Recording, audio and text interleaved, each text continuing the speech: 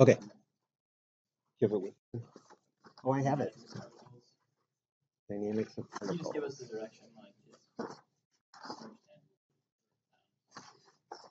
14. Moves in spherical motion. Constant angular acceleration vector. Am I looking at the right one? 14. A 5 kilogram. No, that must be kinetics. 14. A child rides a playground carousel. That one. At a given instant, the carousel has an angular speed of whatever. Yeah, so just pick one, pick a direction. Yeah, if right.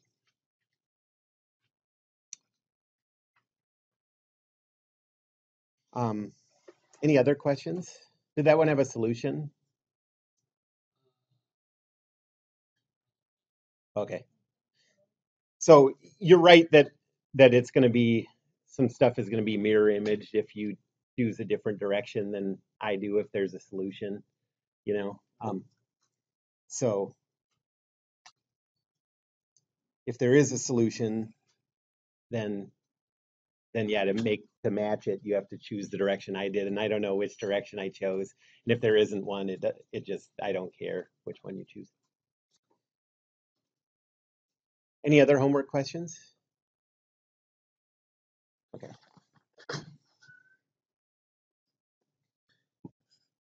So last time we were talking about relative motion.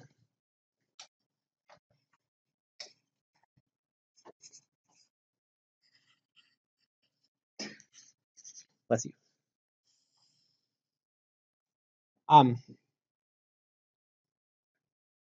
And the example I did was a linkage where we had two rigid bars that were connected by pins, and we calculated the velocity and acceleration of, a point at the end of the second member. So let me do one now that isn't rigid body stuff like that.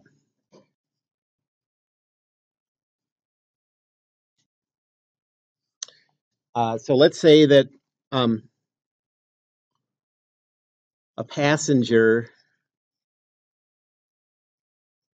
is jogging on a cruise ship.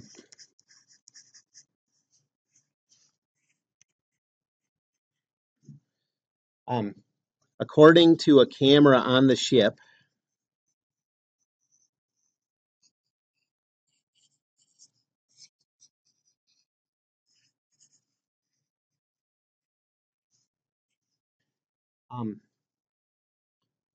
the passenger's position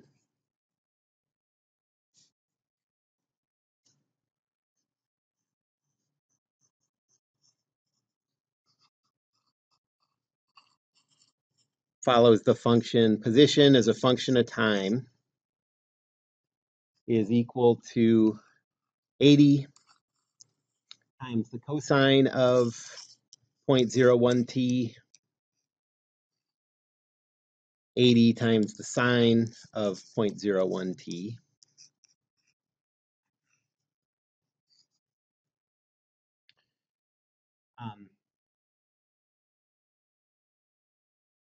Okay, so first of all, according to the camera on the ship, what does that motion look like? Do you recognize that motion? It's a circle, yep, with a radius of, if this is in meters, it's a radius of 80 meters.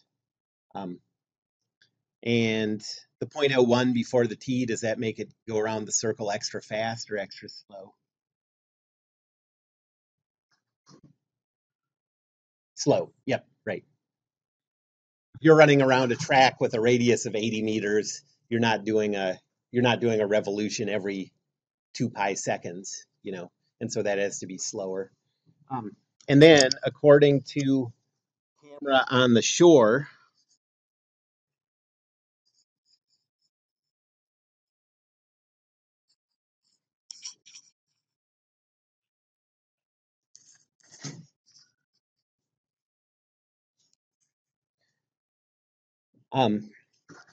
the ship's position, or the position of that camera that's measuring the first motion,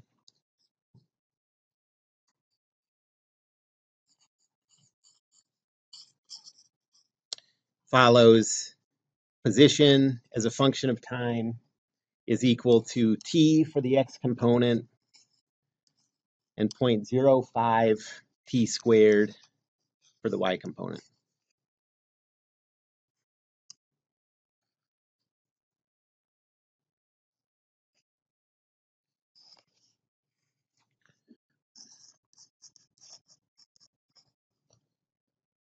What's the passenger's acceleration?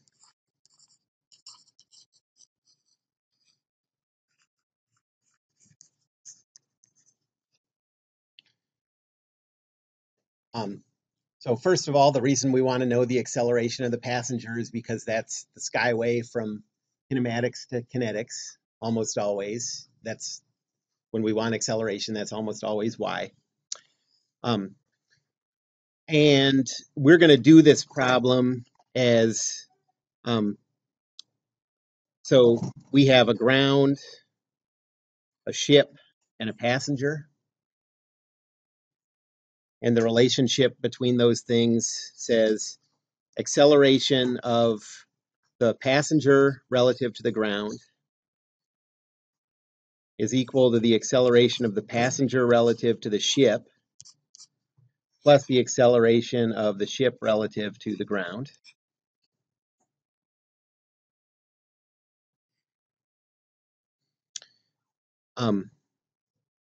The acceleration of the passenger relative to the ship is the second time derivative of that position function.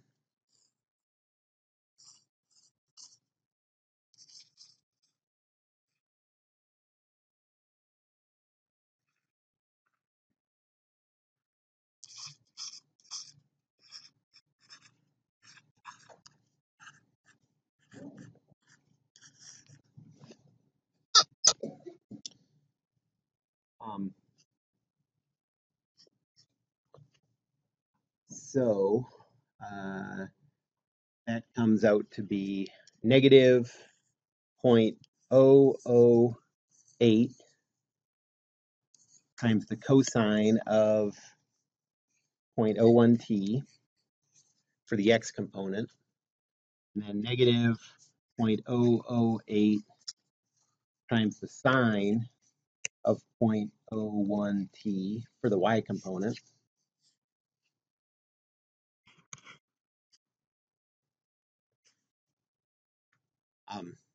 The really small coefficients there come from using the chain rule two times. And so there's not much acceleration for the person who's just jogging around the circular path. If you're going around a circle with a radius of 80 meters, that's a pretty big circle, and a jogger isn't going very fast. So there's not a lot of acceleration. And the acceleration of the ship relative to the ground is the second time derivative of the function t squared, t. And then the y component is 0.05 t squared.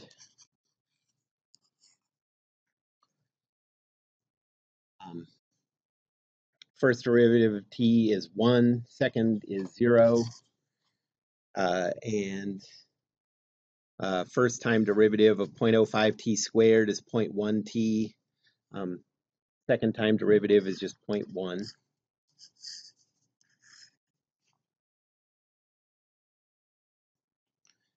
And so now we can add these up and we get, let's see, the acceleration of the passenger relative to the ground is equal to negative 0.008 cosine of the quantity 0.01 t. And then the y component is 0.1 minus 0.008 times sine of the quantity 0.01 t.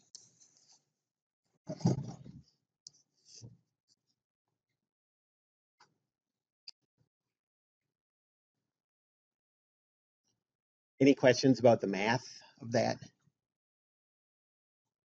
Okay, the next question I have about this example is, so question,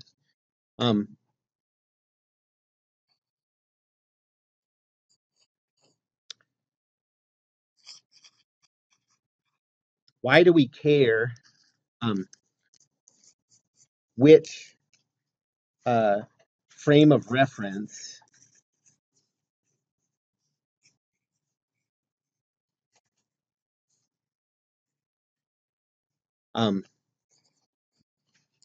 we express the acceleration in?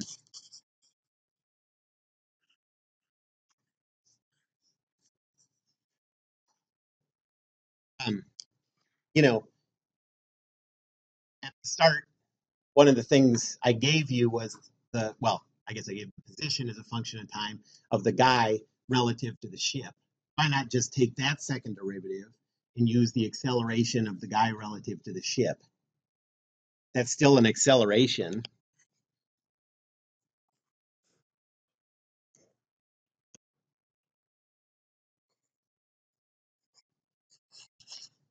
So why do we want the acceleration of the passenger relative to the ground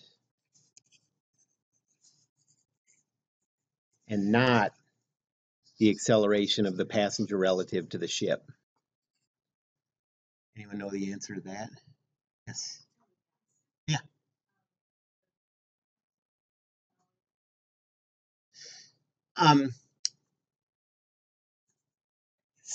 That is, you're definitely on the right track. So the answer is Newton's laws only apply in inertial coordinate systems.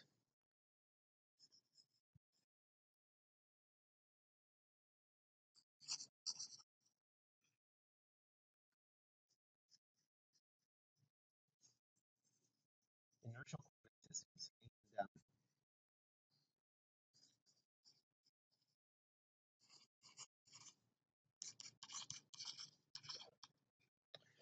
What's required for an inertial coordinate system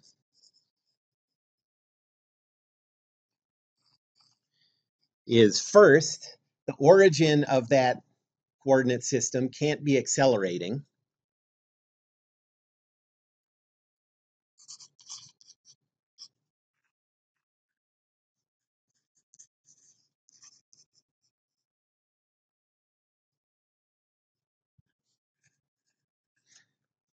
And second, the coordinate system axes can't be rotating, can't be changing orientation.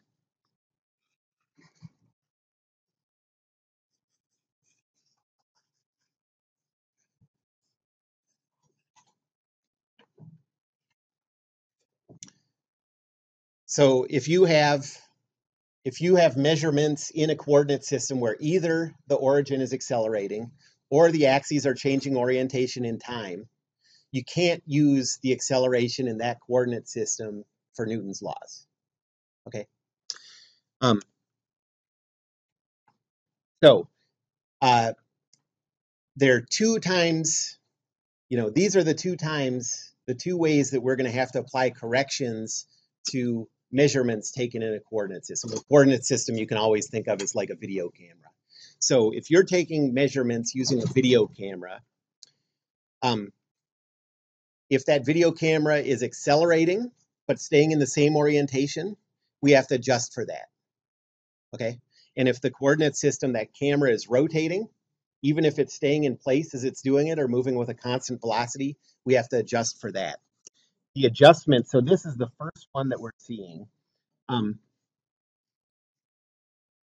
If all you have going on is that the origin of the coordinate system is accelerating, and relative motion is what you use to correct to find the acceleration would be in a coordinate system that's not accelerating compared to the ground. This one's more complicated, and we'll do this later.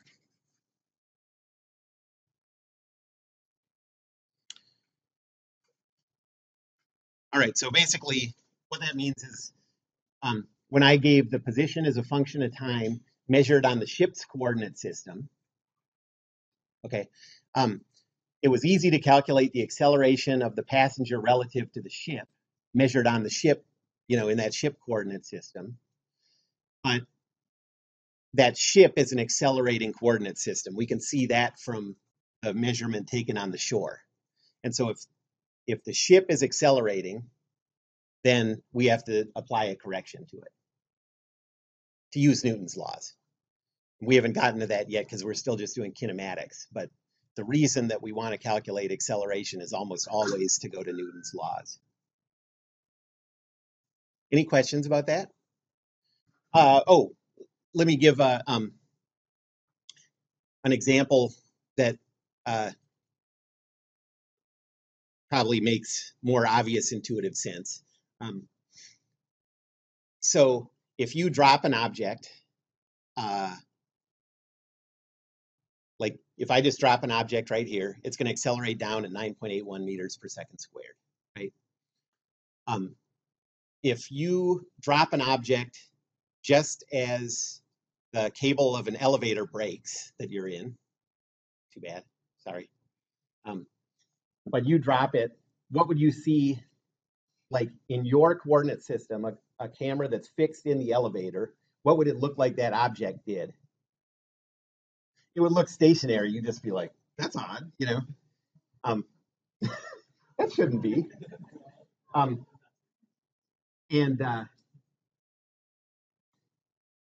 Is there a force on that object? Yeah, there's always the force of gravity applied to it. So if you quickly, like not really quickly, and you're like, I only have seconds before the elevator hits the ground, I'm going to apply Newton's second law, And so you think like, okay, there's a downward force applied by gravity. Your camera says that the acceleration is 0. So according to the camera, according to the coordinate system fixed to the elevator, Newton's second law doesn't hold. It's not accurate because you have a downward force and 0 acceleration. So instead, to make it hold, you have to recognize that your coordinate system is accelerating down at 9.81. Apply relative motion equations. Then you know that in an inertial coordinate system, this object is accelerating down at 9.81, and then Newton's second law applies.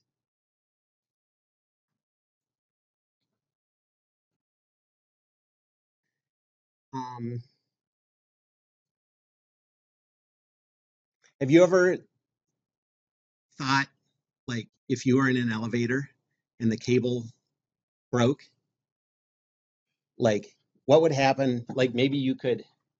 So tell me if you've thought this, or if you're like, no, only a stupid person. Okay, so you think like, so you're falling, and say that you time it up just perfectly so that you jump off the ground just as the elevator hits the ground. Would that save you? Anybody want to see that calculation? Okay. Well,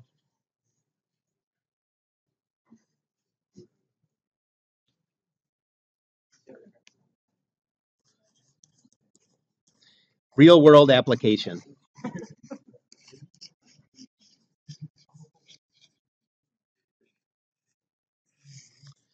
I'm just going to make up some numbers that I know are sort of in the ballpark. Like if the elevator fell, I think this is like 10 or 10 meters, say. Let's say the velocity of the elevator. So an elevator cable breaks.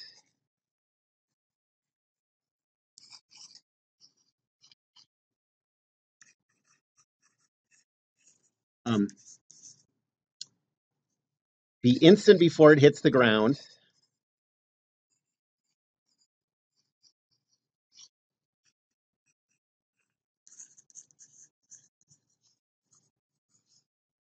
the velocity, if we have the positive direction of our coordinate system up, the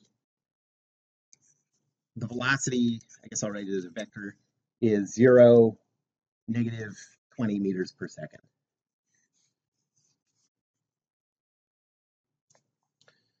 Okay, if you're a good jumper,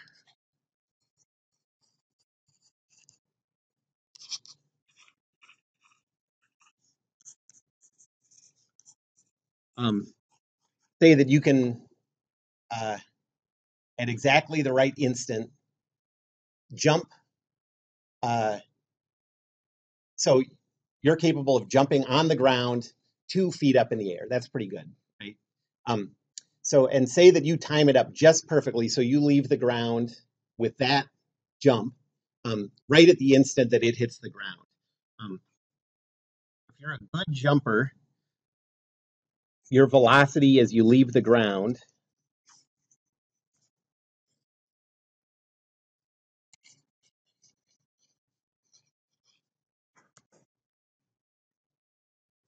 is about 3 meters per second.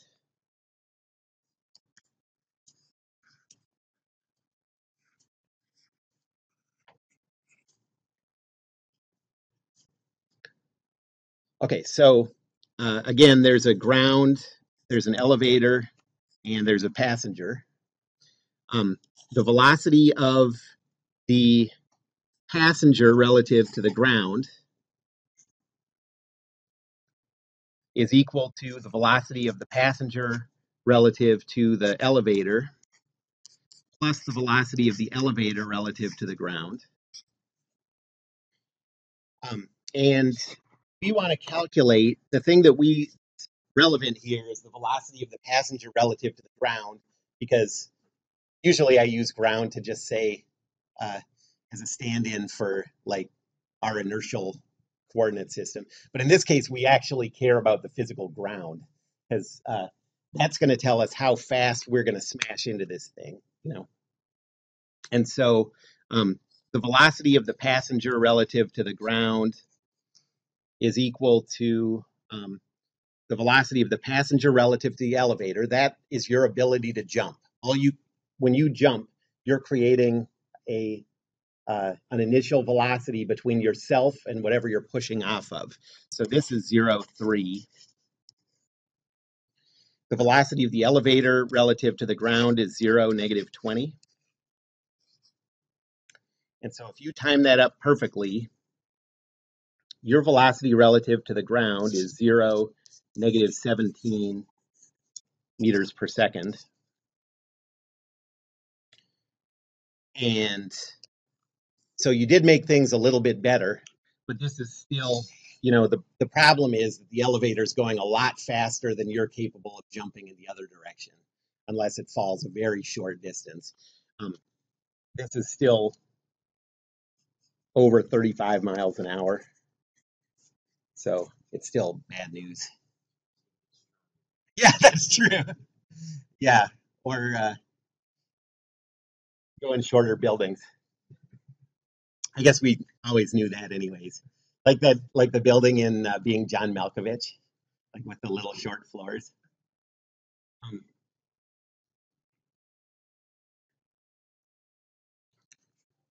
okay, that's still bad.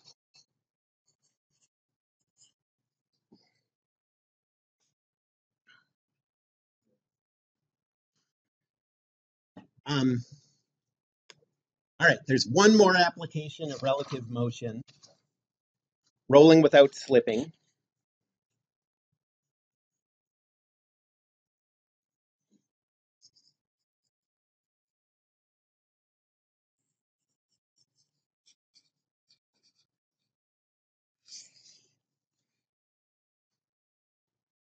Um, I'm going to derive the formulas for this just so you see where it's coming from using relative motion. You don't have to do the derivations or be able to do it. I'll just give you the formulas for this if you need to use rolling on a test or something. Um, so I'll derive um, but you can just use the formulas I get.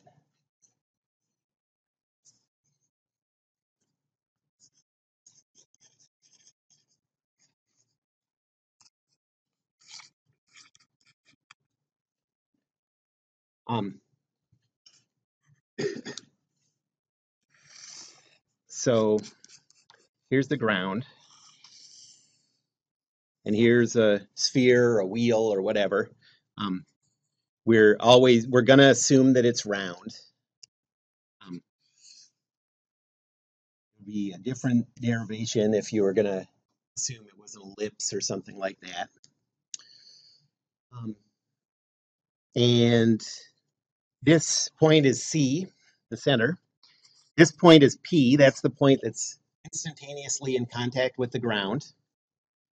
What physical point on the body is represented by P changes at each instant because it's moving.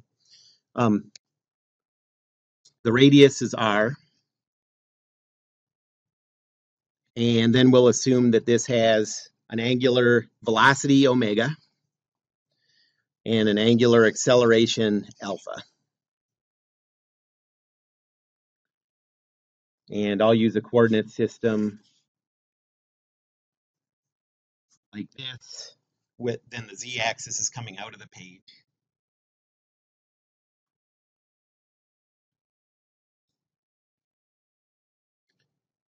And so if omega and alpha are both positive, notice that the velocity and acceleration of the center of the wheel are both going to be in the negative x direction. And this derivation is going to be based on 3 assumptions.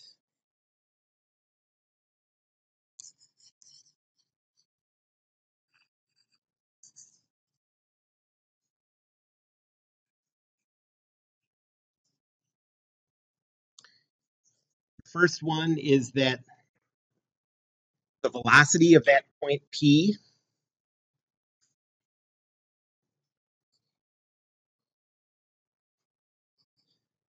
is 0. And I'll talk about that in a second. The second one is that the acceleration of that point P, well, there are 2 parts to the acceleration of that point P. There's one that's related to centripetal acceleration, and there's one that's related to tangential acceleration. We don't know anything about the one related to centripetal acceleration, but we know that the part of that acceleration that's parallel to the surface has to be equal to 0.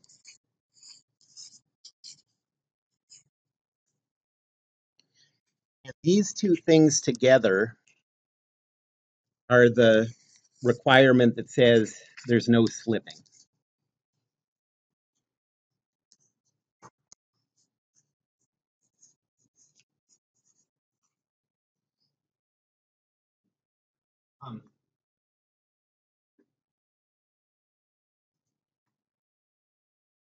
So as far as the velocity,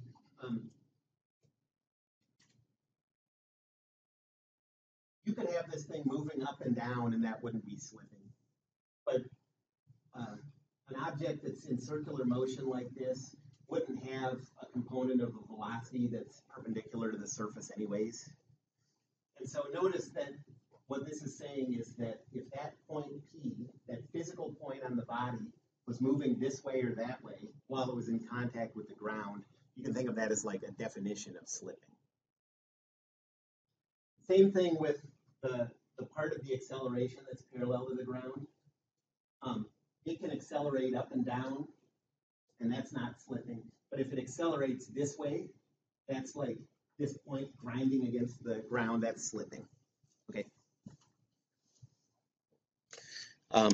And so this parallel means parallel to the ground, to the surface.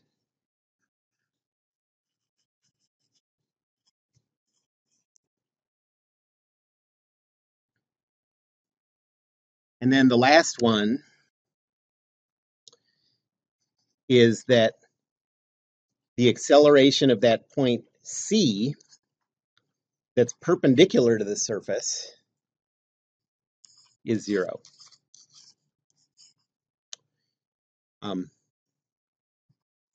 Okay, so this is perpendicular to the surface.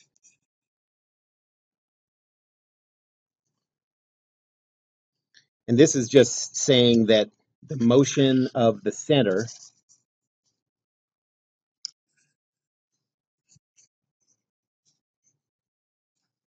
is parallel to the surface.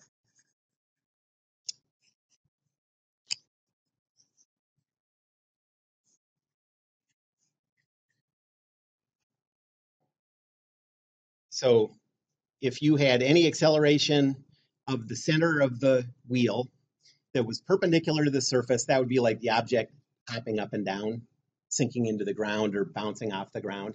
And so we're not going to deal with that either. Okay. So first, let's derive the velocity.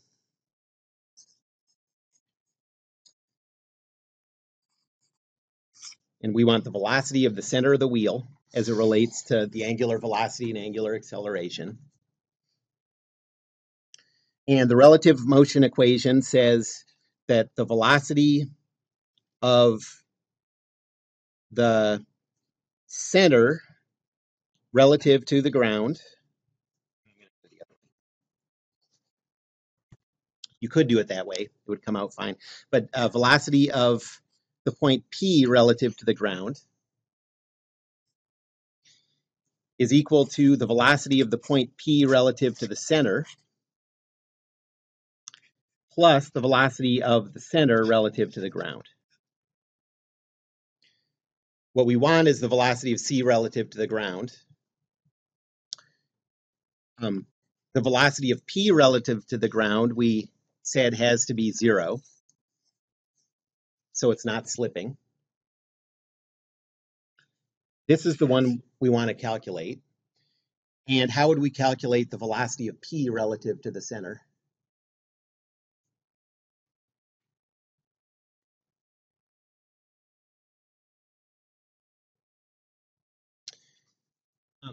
So what we're saying is relative to the center means we're assuming our coordinate system is fixed here, like the center isn't going anywhere. And then you just have circular motion with an angular velocity omega and an angular acceleration alpha. And so we're just going to use the circular motion equation for velocity to calculate the velocity of P. So this is just going to be, anyone remember what the circular motion equation is for velocity? Omega cross R, yep.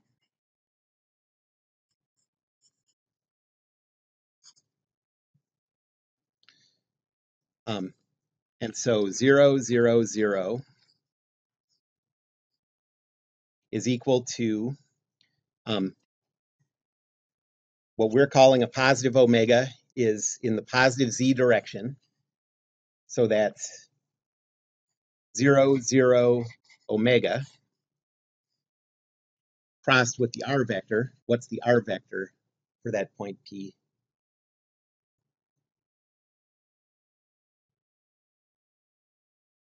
It's in the negative y direction. Yep, 0, negative r, 0.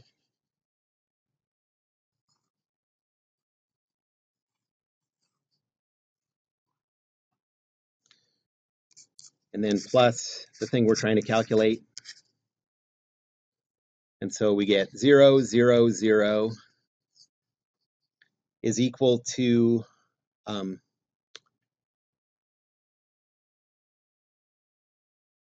positive omega r, 0, 0,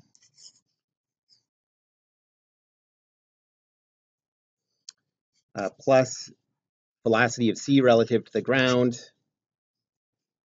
And so that gives us at the velocity of c, and now I'll just drop the ground because if you don't explicitly talk about what you're measuring something relative to, it's sort of implied that it's the ground. So the velocity of c is equal to negative omega r, 0, 0.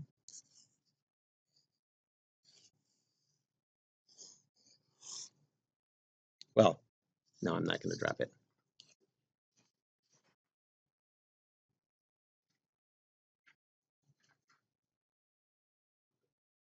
Okay, so we use relative motion for that. And in physics 1, I'm sure you saw that equation at some point.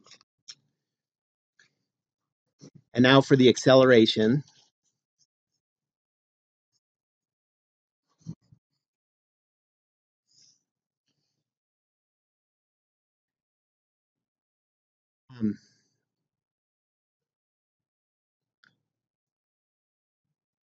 So the first thing we want to do is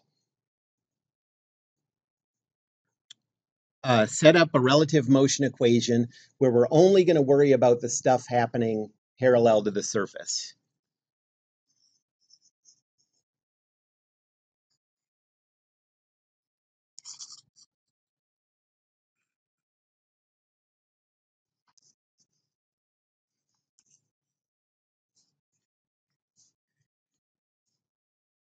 Okay, so the acceleration of that point P relative to the ground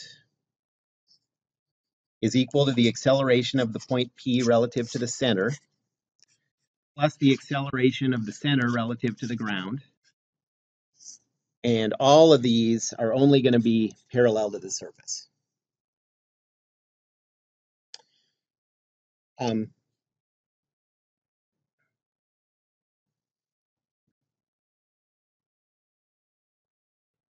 Well, what do we know about the acceleration of that point P relative to the ground?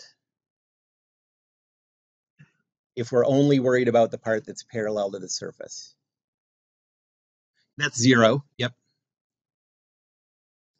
So we have 0, 0, 0 is equal to acceleration of P relative to the center, plus the acceleration of the center relative to the ground. And with these, we're only concerned with the parts that are parallel. We've already dealt with that on the first one. This is what we're looking for.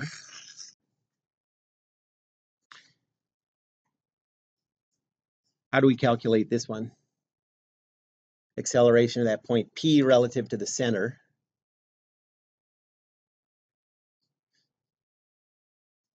That's okay, so I'm going to write the whole thing. That's the right way to go. So it's alpha cross R plus omega cross quantity omega cross R. Now we're only concerned with the parallel part.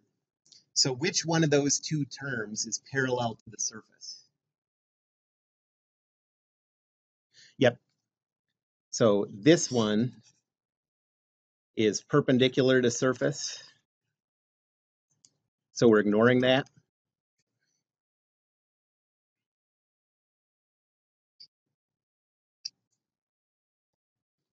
So I'll rewrite this as 0, 0, 0 is equal to alpha is 0, 0, alpha. Crossed with, we have the same R vector as before, 0, negative R, 0.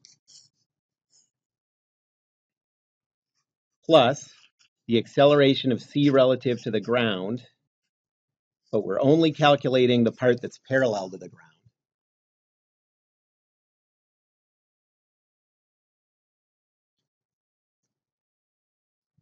And so we get 0, 0, 0 is equal to alpha R 0, 0 plus the acceleration of C relative to the ground, parallel part. Rearrange it and you get that the acceleration of C relative to the ground,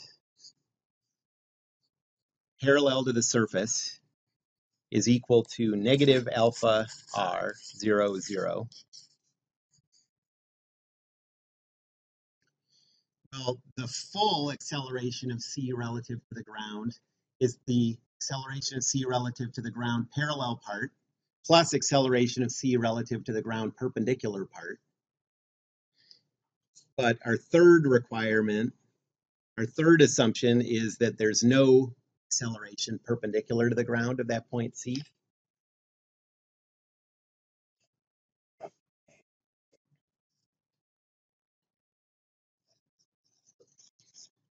So since there's no acceleration of C relative to the ground perpendicular, that's assumption 3.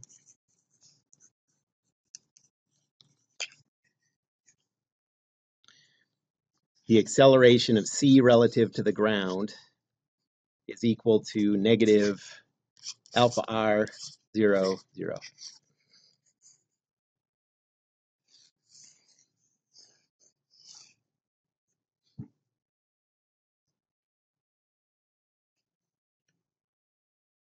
Okay, so the take-home message.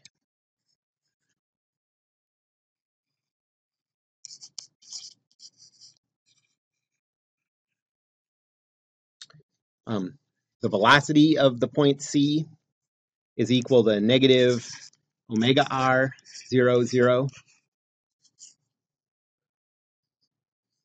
And the acceleration of the point C is equal to negative alpha r 0, 0.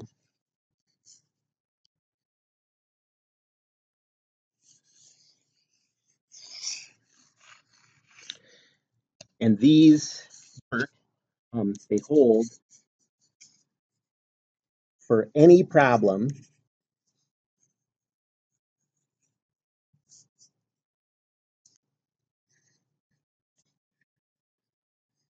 where the x-axis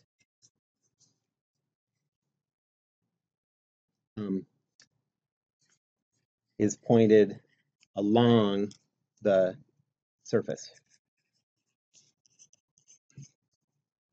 So if you have rolling happening on an incline, just use a coordinate system where your x-axis is oriented with the surface, and then these same equations work, even though it's not moving horizontally anymore, it's moving along the incline.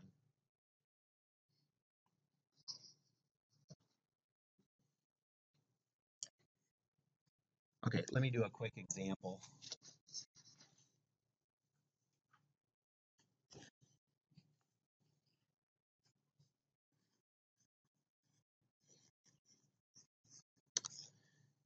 Okay, so let's say you have a disk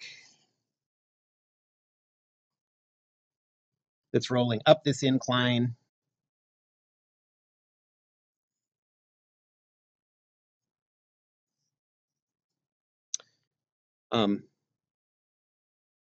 Omega is this way. Let's say it's 2 radians per second.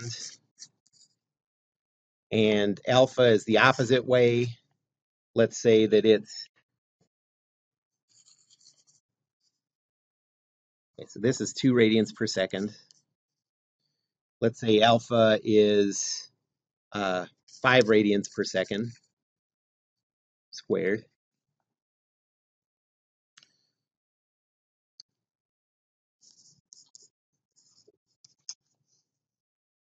And we want to know what are the velocity and acceleration vectors of the center of the disk.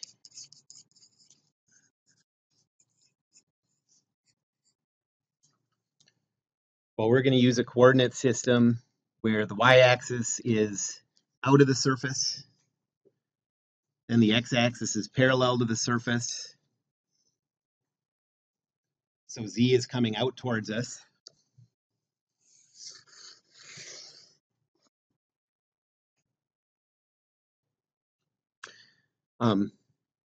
Then the velocity vector of this point C is equal to, what's the sign of omega? Yep, so 0, 0, positive 2. Oh, and I didn't give a radius. Let's say the radius is 0.1 meters.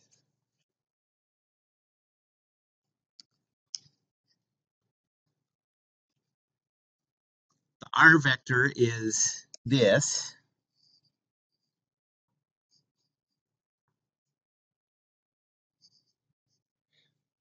But that's in our negative y direction, even though it's not, vertical. So cross this with 0, negative 0.1, 0. And we get a velocity of positive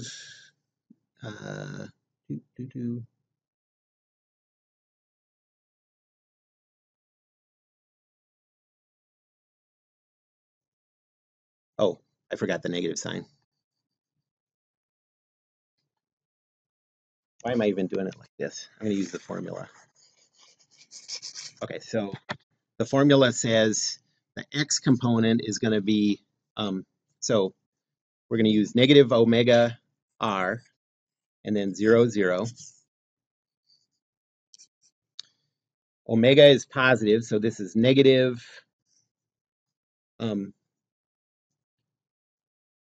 2 times r is 0.1. And so we get a vector of negative 0.200 meters per second. So does it make sense that our velocity of the center is in the negative x direction? Yeah, if it's rotating counterclockwise, it has to be going up the ramp that's opposite of x. And then the acceleration of c is negative alpha times r, and then 0, 0. So that's negative sign.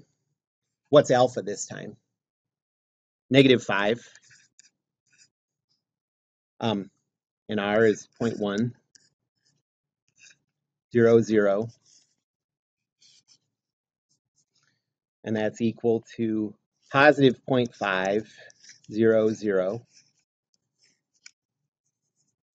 meters per second squared.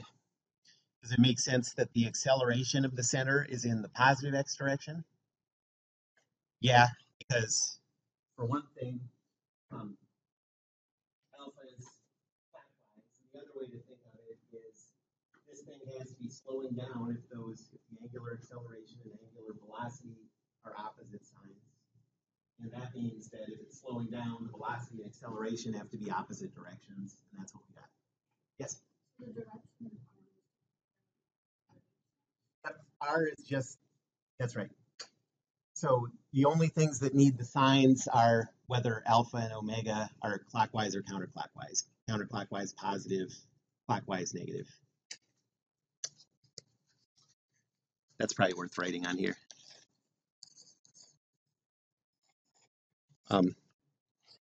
So counterclockwise, omega and alpha are positive.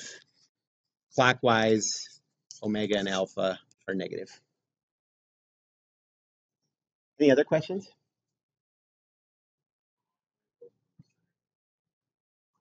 The vector r always goes from the center of the circular or spherical motion to the point that you care about. Yep. In this case, yeah. Okay, thanks. Hey, you should all watch Evan on the news. There's you know if there must be a link on like KARE 11 or something. That was good. Yeah, Sue posted it on Facebook.